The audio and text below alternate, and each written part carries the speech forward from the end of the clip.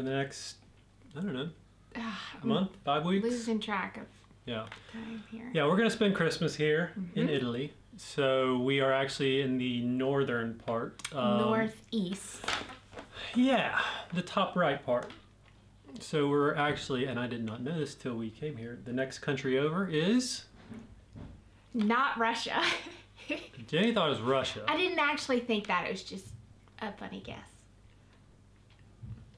Slovenia? I think it's Slovenia. Yeah. Which I had no idea. Yeah. Was. And north is like Switzerland and Austria.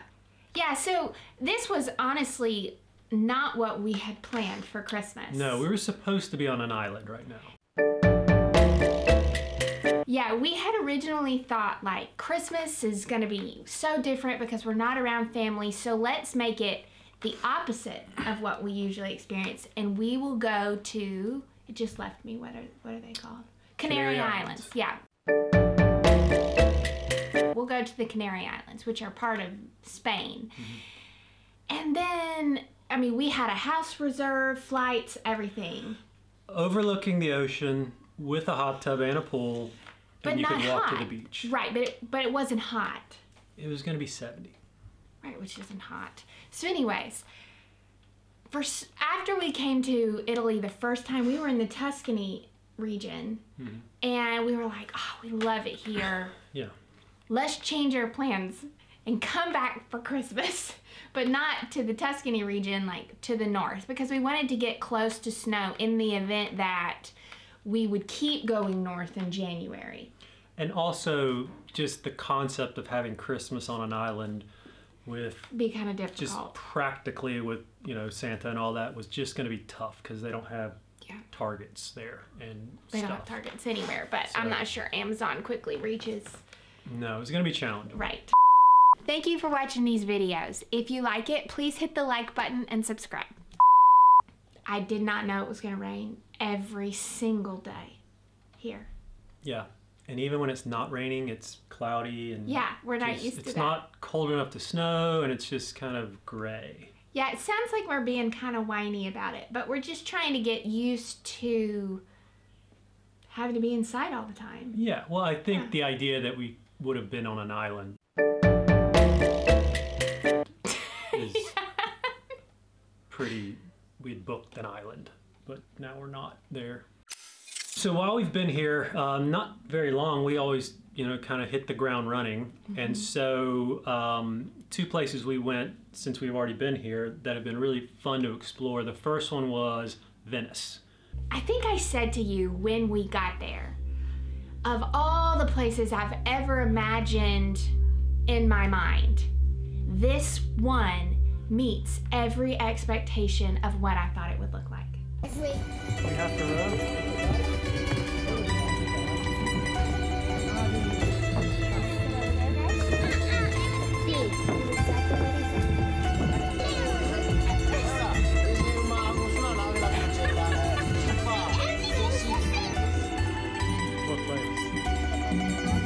So we're basically just going across the middle. Circle of life, guys.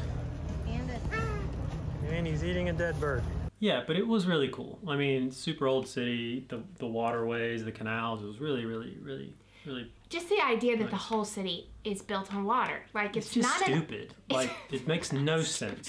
It doesn't make any sense. You can see on these buildings like 12 feet up where like obviously the tide came up and it just ate their house. Pretty much. Halfway up. It's it's so impractical. But it was I think it was really charming. It was cool. We walked and walked. I mean, so Lennon as the 5-year-old has like, I mean, we had to have walked 5 miles. Yeah, but she does great. She's she's been a champ. She did put her foot down that day, and I have never seen her be mad for like 45 minutes.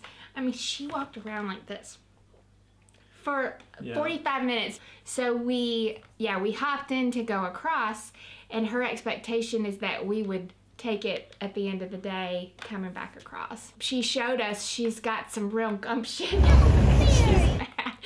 Our big thing for Venice was we had planned for the kids to take a mask making class. Yeah.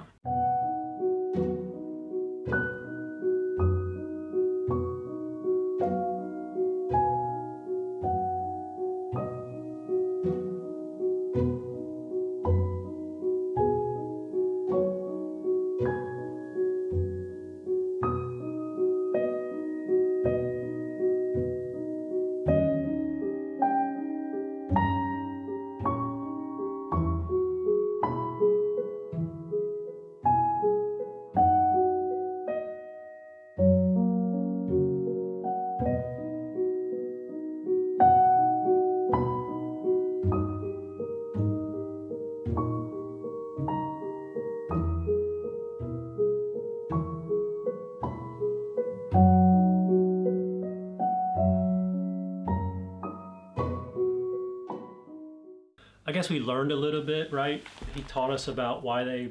Yeah, it's part of like Carnival, which is they have kind of like in Brazil. I think they call it like a Carnivale, but the funniest thing to me is I was like, can you tell me the history of Venetian masks? Why do they have these? And he said, well, you know, we have the Carnivale, and it is a small community, and people realized that everybody was talking, so they thought it was best, basically gossiping about what was happening during the carnival.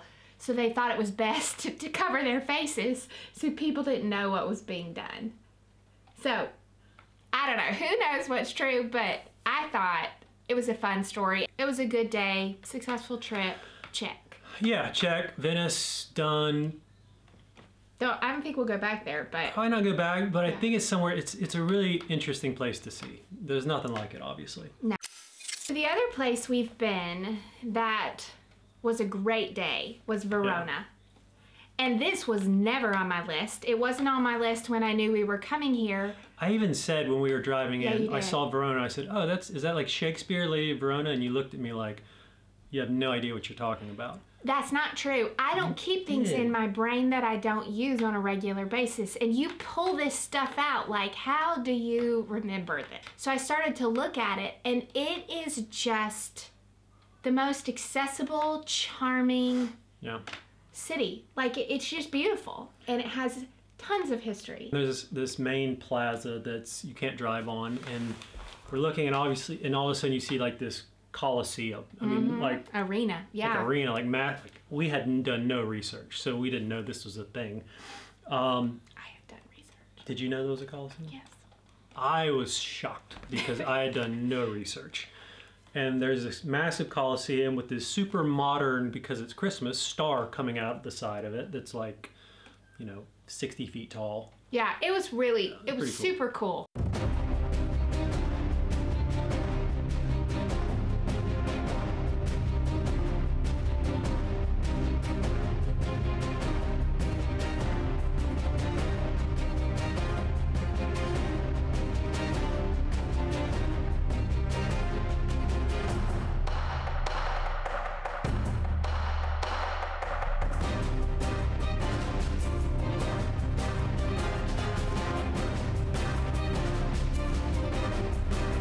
It's just fun to watch their imagination when we go into these places.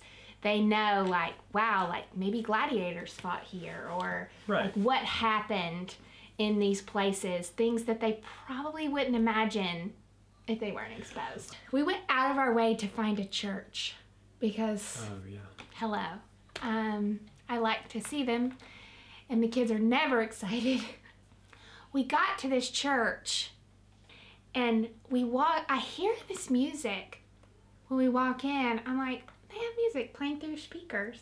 And we round the corner, and I realize this is a live orchestra playing the most beautiful music. And obviously, the acoustics are just, I mean, it would be a dream to sing in this church, right?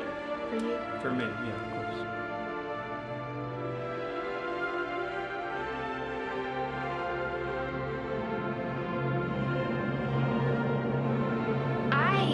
I was a classical voice major in college, so this type of music I love. I just don't, I'm never around it anymore.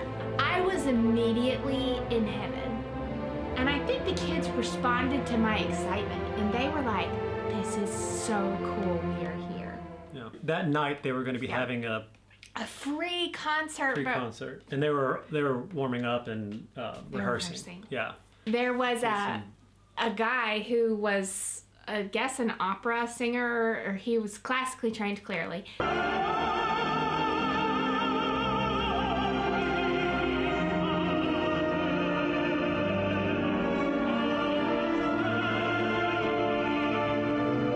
And he was the most like quintessential, imagine like blue silk suit. This hair like slicked back, kind of long.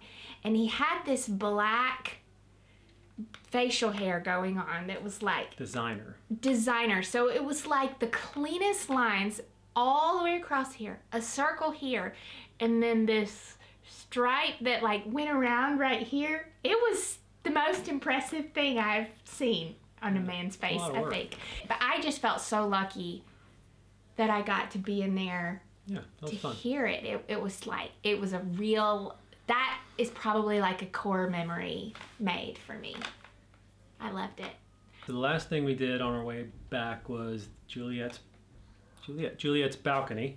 It's the inspiration for Shakespeare to write this piece. And there's a very famous, is it bronze? There's a statue of Juliet, and all of a sudden, like, you know, older lady, 60-year-old, walks up, and there's the statue of Juliet, and she just puts her hand right on her breast, takes the picture. We don't know what's going on. And I'm like, is she from, where is she from? Yeah, like we were just like, oh, that's funny, like, you know. Yeah. So then, middle-aged man. Yeah, then the guy goes up, puts his hand right on her boob. Yeah. And it's not just like a finger. It's like no, you grab. fully like, grabbed. Yeah, it's like, yeah. And so, I mean, we get in line to take a picture, but I'm like, I am not doing that. And it's even like the statue is, I don't know what it's made of, but around that area it's like worn off. So it's shiny to where obviously this is where everyone's doing this, but we had no idea why. No. We found out that it's apparently good luck for you to do that, which is why people were doing it. So good for them. They got a little extra luck. There was just a lot to do. I don't think we saw all that there is to see. It was a great day.